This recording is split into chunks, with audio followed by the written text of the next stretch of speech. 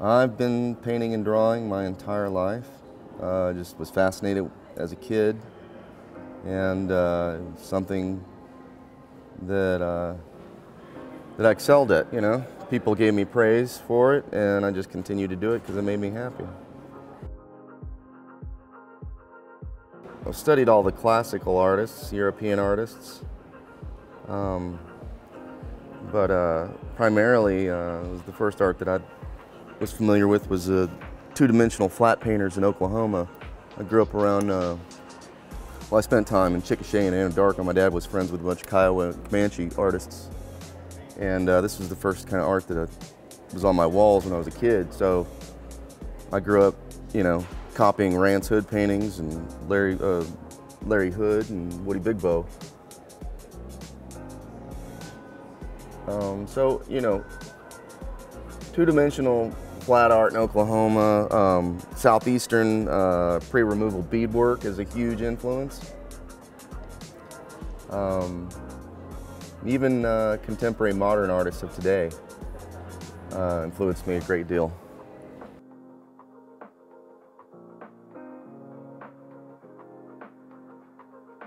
Yeah, the original painting is called The Master of Breath, and based on Muskogee creation stories.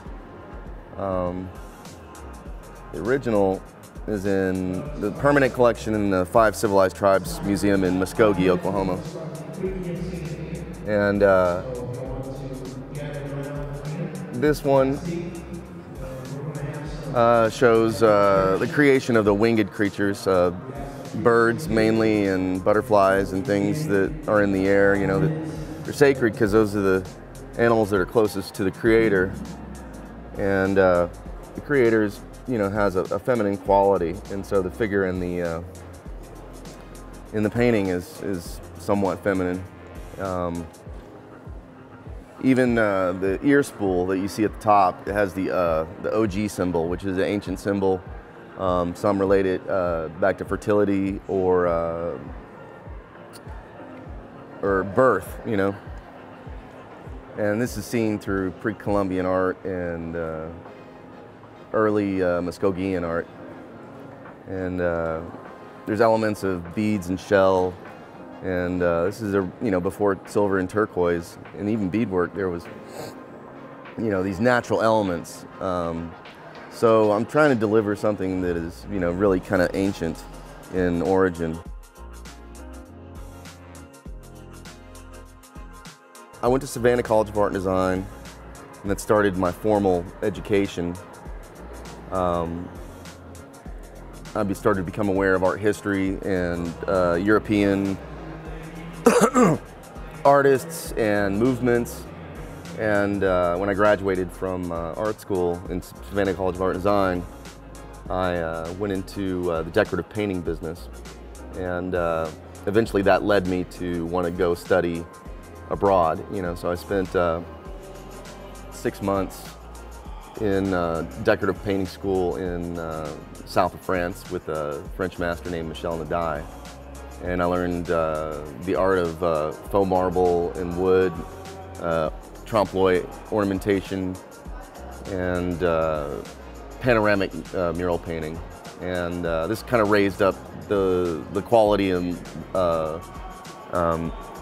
my experience level, you know, and made me available for different projects in historical preservation, conservation, which eventually led me to do work in the U.S. Capitol building and other federal buildings.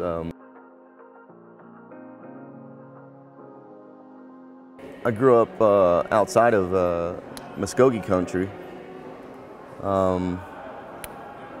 and, you know, of course, going away to Europe, you know, I lost a lot of contact with my family, and I kind of lost myself a little bit.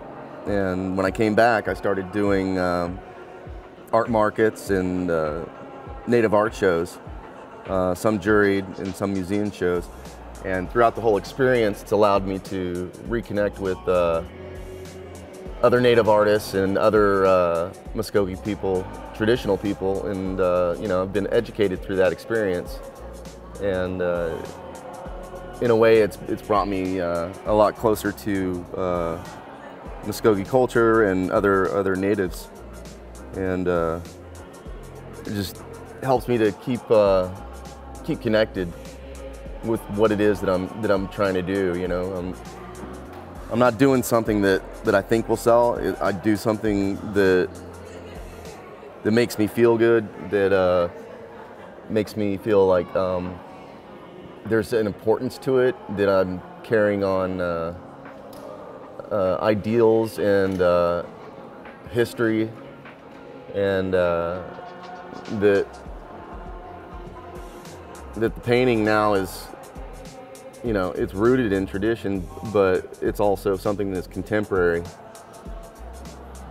and almost modern in a way. So I think there's just like, you know, with traditional stories that change over time, you know, those ideals can be carried over into painting, and depending on who's telling the story, they're going to give you a different viewpoint, different aspect, and I think that's how the overall story grows in time and evolves and becomes something new again, because everybody has different experiences.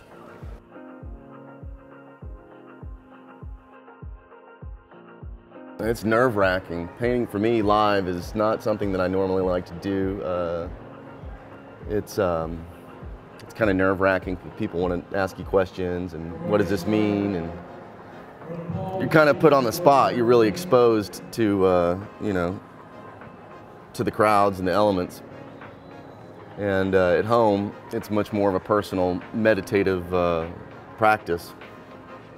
But it's good to reach out to, you know, the community and educate people about, you know, what it is that I'm doing.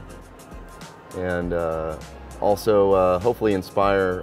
There's a lot of children here today, and you know, I remember seeing artists as a young boy and saying, wow, I'd really like to do that someday. So hopefully, you know, I've inspired some young people today. Maybe they went home and picked up the paintbrush or, you know, some pencils or something and started making something.